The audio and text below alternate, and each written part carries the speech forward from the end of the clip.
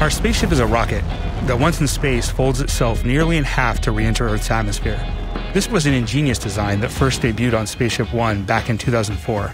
It's hard to improve on such an innovative design, but together with Bell, I think we've done just that. The mechanism that changes the spaceship's configuration during flight is the most innovative and defining aspect of our spaceship, and we call it the feather. I'm Gabriel Williams. I'm the Senior Chief Engineer for Spaceships here at Virgin Galactic. There are a set of two core structures that make up the feather. First, the feather booms, and second, the flight control surfaces. The structural feather starts out with the feather booms. It includes the torque tube, which is what helps keep the structure in one piece as it rotates up.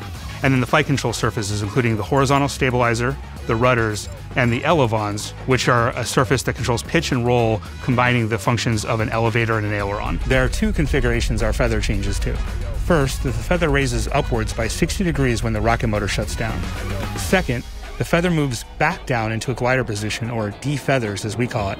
This provides a very controlled way to land back on the runway. My name is Sam Brick. I'm the build manager for the Virgin Galactic program here at Bell.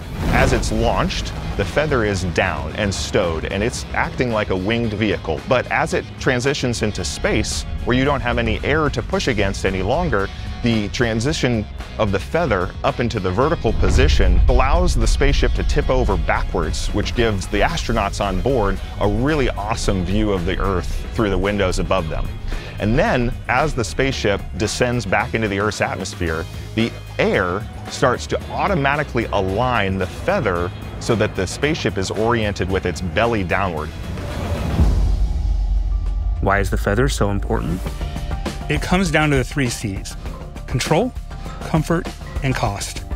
First, there's control during re-entry. The beautiful thing about the way that our vehicle feathers is that when the feather raises, it configures us in a high drag configuration, which helps us efficiently burn off energy and reduce our speed as we're re-entering from space. It also provides a way to come down to re-enter the atmosphere in a very controlled way, because the feather design means that you'll always come down on the belly when the feather rotates up.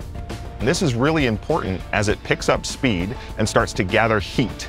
When you re-enter the Earth's atmosphere, you want to disperse that heat across as much surface area as you can in order to keep any one part of that spaceship as low temperature as possible. The second C is for comfort. For our astronauts during the descent phase, when G-forces are building up, the feather makes the vehicle decelerate at a very high altitude where the atmosphere is thin. Not only does this mean that the forces in the vehicle are less at this altitude, making it smoother, the reduced force is also more comfortable for our customer. And third, cost. The feather allows us to drive down the cost of human spaceflight because we're able to land like a plane and pull right into the hangar and fly again in a couple of days. And we have designed it to fly 500 times or more, making it highly reusable. There aren't many aircraft that change configurations during flight like that. One is the V-22 Osprey. That's a vehicle designed and built by Bell. It takes off vertically like a helicopter and rotates its propellers 90 degrees, and then it becomes a plane. So we knew that Bell would be comfortable co-designing and building our feather system.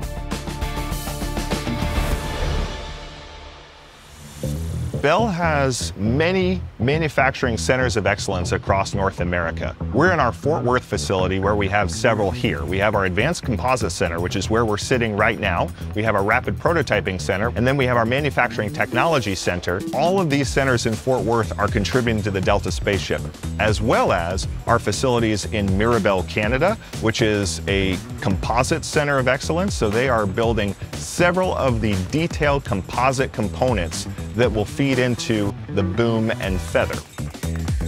The spaceship boosts at Mach 3, which means it has huge aerothermal heating. And then coming back from space, all that energy that you're dissipating, it also generates a lot of heat.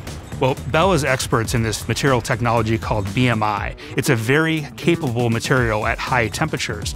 That's great for us because it allows us to reduce the weight of our thermal protection system, and it also makes it use a very fast application system. And they've given us a great jump start at making these kinds of structures. I'm Glenn Isbell. I'm the Vice President of Prototyping here at Bell. Our Mirabel facility, just north of Montreal, They're really our BMI expert, or our high temperature composites experts, because we blow exhaust on our tail boom, so we have some similar needs for some composites that will withstand high temperatures in operation. We're used to big pieces of the aircraft rotating during flight with our tilt rotors. The ability to put our expertise and skills in to do large high temperature composite structures design, we were able to kind of put that on the table and share with the Virgin Galactic team. So we were able to learn from each other in a pretty great way, I think.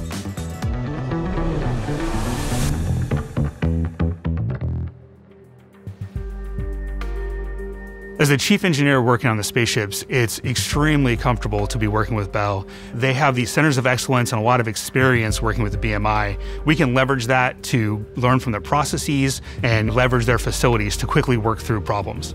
The Feather not only has to be able to withstand heat and be light, but also we're building a line of spacecraft. So we need to be able to build a production vehicle, and we can definitely learn from Bell in productionizing our processes to build many Feathers. So Bell is functioning as the design team for the Feather, and Virgin Galactic is still the design authority for the spaceship, which means Virgin Galactic has the final buy-off for everything that goes on this spaceship. It's really important that we're tightly coordinated with any changes that we may need to make, because ultimately we want to create something that does not take artisanal work to put together. We want it to go into production. We want it to be a spaceship that's easy to build. We're working with the designers, and we're helping Virgin Galactic build this really cool next generation of spaceship.